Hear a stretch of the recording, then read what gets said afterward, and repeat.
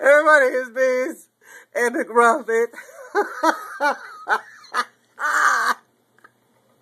It's November 15, 2011, and I'm watching Hardball with Chris Matthews, and he's going to do more of an extended version of the viral video, or video that became viral, with Herman Cain, and he just cannot remember or can't think of a question.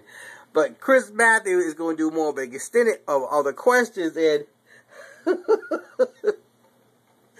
if Herman Cain did not have that bottle of water and his jacket as he got ants in his pants, but this thing is funny. Oh, I feel so sorry for that bottle of water. Let's actually count how many times he keep moving that bottle of water.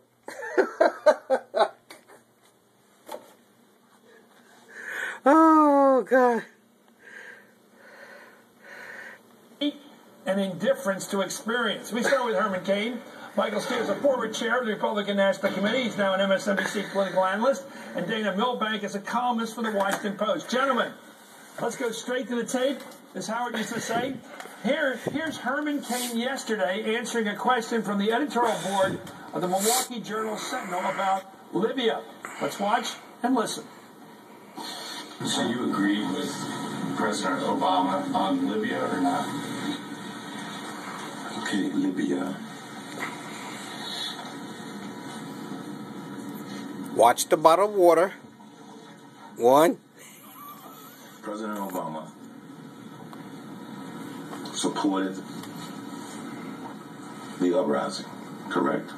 President Obama called for the removal of Gaddafi.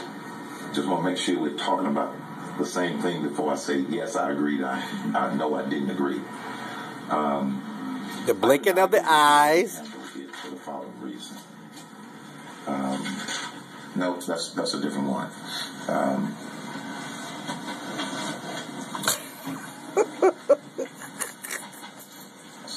Blinking of the eyes. Go back, see. Got all this stuff twirling around in my head. I would have done a better job of determining who the opposition is. And I'm sure that our intelligence people had some of that information. Based upon who made up that opposition, might have... Keeps looking at the water. Make some different decisions about how we participated.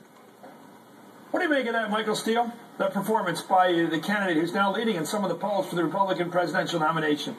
Honestly painful. It's very difficult to watch. It's very difficult because you know, and everyone has acknowledged that this is a very, very weak spot for Herman Cain. And I think that at this level, and certainly at this point in the campaign, you've got to get this stuff where it's second nature. It's not the same as what Perry went through the other night, where you're going through a check and you just blank. This is clearly trying to pull the card that has the points, and that's just not how you go about speaking about foreign policy, because it is such a fluid area of our life in this country and in this world, and you've got to be on top of it. So I think it was a very painful moment to watch. There's a lot, that can be made of it for the negative, but I think that the bottom line is folks are looking at that and going, okay, that 3 o'clock call in the morning, and that's not a spot you want to be in when the vote starts in 6 weeks.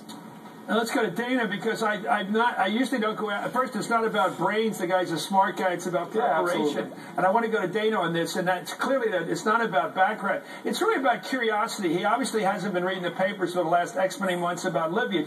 It's in the papers. It's not like you got to go deep into the foreign section. It sits there. A lack of curiosity about one of the things you should be curious about if you want to be president of the United States. I think that's a value judgment. What's yours? Yeah, I would say so, Chris. I mean, this is different from him not knowing what a neoconservative is. Okay, that struck a lot of us as odd who had been participating in the political debate over the last decade. Sort of impossible to miss Libya altogether, yet he seemed to have done that. And if anything, I think playing that brief part of the clip is friendly to Herman Cain, because this goes on not for 53 seconds like Rick Perry, it goes on for 5 minutes like this. What made you think I'd stop there? Let's go to the rest of it. Generosity is not the name of this show. It's not Success Magazine here. It's called Hardball. Cain struggled to explain his thought process on Libya for over 5 minutes, as Dana Milbank helped us with. Let's watch some more of what he wants us to see. Dana, here it is, buddy. Here come the water. People want to say, well, as president, you're supposed to know everything. No, you don't. I believe in having all of the information, as much of it as I possibly can, rather than making a decision or making a statement about 3. totally agreed and didn't agree when I wasn't privy to the entire situation. So I'm not clear then. What was the parts that you're criticizing the president for of how he handled it? Okay. 4. The opposition that wanted to overthrow Gaddafi. Who are they?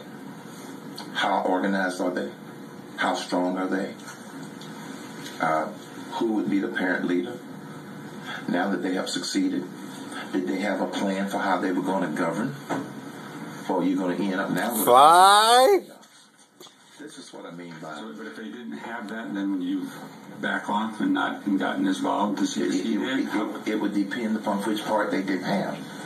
This is what I'm saying is it's not a clear yes/no answer, because all of those things I think should have been assessed.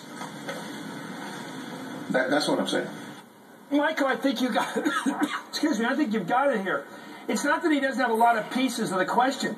He has a lot of the elements of what anybody in the presidency would have to ask.